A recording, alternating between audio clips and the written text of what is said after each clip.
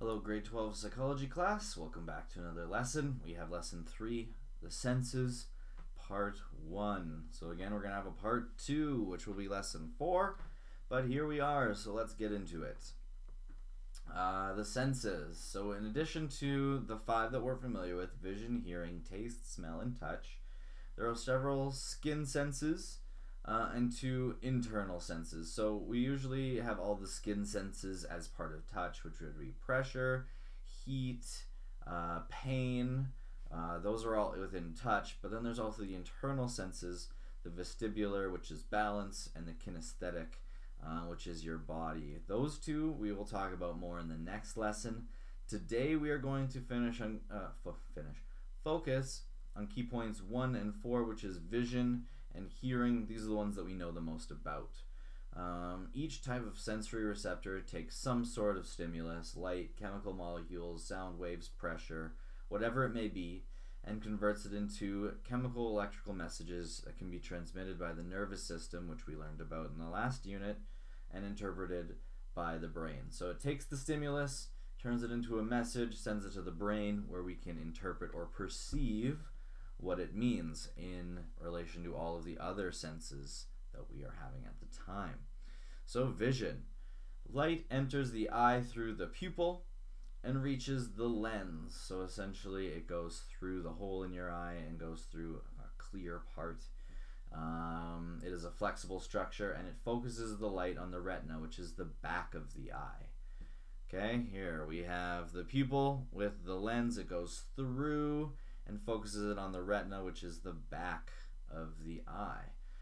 The retina contains rods and cones. These rods and cones are the things that actually transmit impulses of light to your brain. So it'll take in light, take in the stimulus, and send that impulse to your brain through the optic nerve. Cones require more light than rods before they begin to respond, so they work in daylight. And while the rods are more sensitive, they are the basis for night vision. You have a lot more cones than rods, so you see better during the day than during the night. So we have a small child. The light goes into the eye and then appears on the back of the retina where the rods and the cones are. It's actually an inverted image, so your brain flips it around for you, so everything you're seeing is inverted, but it's actually not, so that your brain actually does it for you. And these are the rods and the cones at the back. So this would be the retina, and we are catching the light and turning that into information that our brain can actually perceive. So again, we have the pupil, which is the hole. We have the lens, which focuses the light on the retina. The retina has the rods and the cones that changes that information into something that can be sent down your optic nerve and you can actually interpret as vision. So sometimes people have a color deficiency or they are colorblind in some way. So that's key point 2. When some or all of a person's cones do not function properly, he or she is said to be color deficient. There are several kinds of color deficiency. Most color deficient people see some colors. There's very rarely a time when someone sees no colors at all. For example, people will have trouble distinguishing between red and green. There is even fewer people. A few people have no trouble with red and green, but cannot distinguish between yellow and blue. So there are different types of color deficiency. Rarely are you completely color deficient. Some tests here for you. Can you see the numerals in the dotted pattern? With normal vision, this is no problem, but those who are color deficient in red-green will only see random patches of color. So what is the cause of color deficiency? Pause here and answer. But the cause is some kind of lack or problem with the rods and the cones on your retina. Here we have another activity. I want you to pause it after we're done reading this and then do the activity if you will. So stare steadily at the lowest right-hand star for about 45 seconds and then stare at a blank piece of paper. You'll see a negative image of this figure, and this occurs because the receptors for green, black, and yellow become fatigued.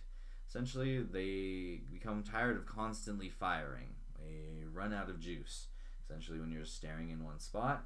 and allows the complementary colors of each to predominate when you stare at the white piece of paper.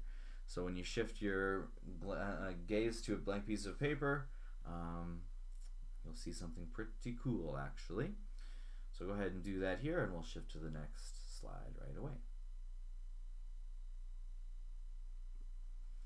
So binocular fusion. So bi means two, ocular is eye, and fusion means bringing together. So we are talking about having two eyes brought together, or information from two eyes fused into one, so we can interpret it. So because we have two eyes and they're located about 2.5 inches apart, the visual system receives two images, and instead of seeing double of everything, like you actually are interpreting two of me right now, your brain perceives only one. So instead of seeing a double, we see a single image, a composite view of the two eyes. The combination of the two images into one is called binocular fusion. So the fusion of the images from both eyes. Not only does the visual system receive two images, but there's also a difference between the images on the retina, and this difference is called retinal disparity. So the difference between the images on your eyes is retinal disparity, and you can demonstrate that here. If you've ever held your hand up to a building or a flagpole and you've covered it with one eye, but then you close the other eye and you open it and it's shifted. That is because you are seeing two different images in your brain, and they are combining them into one so that you do not see double. You can do this at any time with any person. Just hold up your thumb and cover them, and then open one eye and close the other. So this retinal disparity, or the difference between the two, is essentially your sense of depth perception. Your brain interprets a large retinal disparity. It means that it's close, right? If there's a huge difference between what the right eye and the left eye are seeing, that means the object must be nearby. So I've got my hand over here. There's a huge difference between what my right eye and what my left eye are seeing. That means it must be very close. However, if I have it out here, there's a less of a difference between what my right eye and my left eye are seeing, so it's farther away. And as you get a house that's farther away, or a grain elevator that's farther away, there will be even less difference between the two images, and that'll tell you that it is even more distant. So retinal disparity is really key for depth perception. On to key point 4, which is hearing. So hearing doesn't depend on light, it depends on vibrations in the air. We call these sound waves. So sound waves from the air pass through various bones until they reach the inner ear, which contain tiny hair-like cells that move back and forth. These cells moving around are what tell us, our brain, what pitch the sound is and how loud the sound is. So it changes these vibrations into signals that travel through the auditory nerve to the brain. Again, what we talked about in the last unit. So here we have a picture of an ear. We have the sound waves coming into the ear and going down the ear canal. So we have the eardrum, this light part here, and then we have our hearing bones. Don't worry too much about what they're called.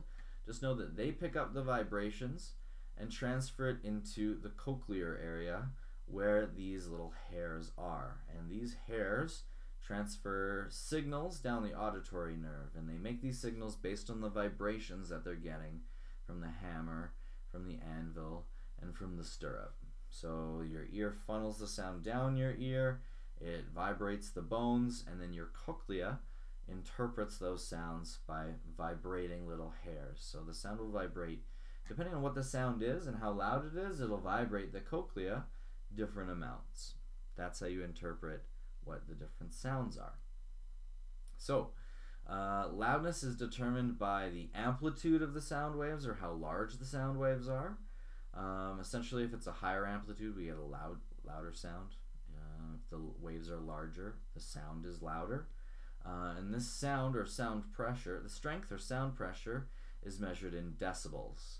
So the humans can hear from 0 decibels, which is very soft, to about 140 decibels, which is as loud as a jet plane taking off. As you go up 10 decibels, it doubles in how loud something is. So the difference between 0 and 10 is not the same as the difference between 100 and 110. It doubles every single time you go up 10 decibels. So we have threshold of hearing. Breathing is 10. Very quiet is 20. We have an automobile at 80. When you start to get up here into the 90 to 140 range, you have definite damage to hearing. It's painful sometimes. A rock band at 15 feet, subway train at 15 feet, all extremely loud, 100 to 120 decibels. So that would be hugely louder than a normal conversation, essentially. The pitch, or how high or low the sound is, depends on the wave frequency, or the rate of vibration. How close are the waves together? Not how strong are they, but are they packed tightly, or are they far apart? The frequency or the rate of vibration of the medium through which the sound wave is transmitted. Low sounds produce deep frequency, deep bass sounds, and high frequencies produce shrill sounds or higher sounds. If you hear a sound that's composed of a combination of frequencies, you can hear both of them because they are making different waves. So that's why we can hear a harmony, or you can hear notes together in a chord. You can hear the pitches all at the same time. They don't necessarily cancel each other out. So hearing is sound waves.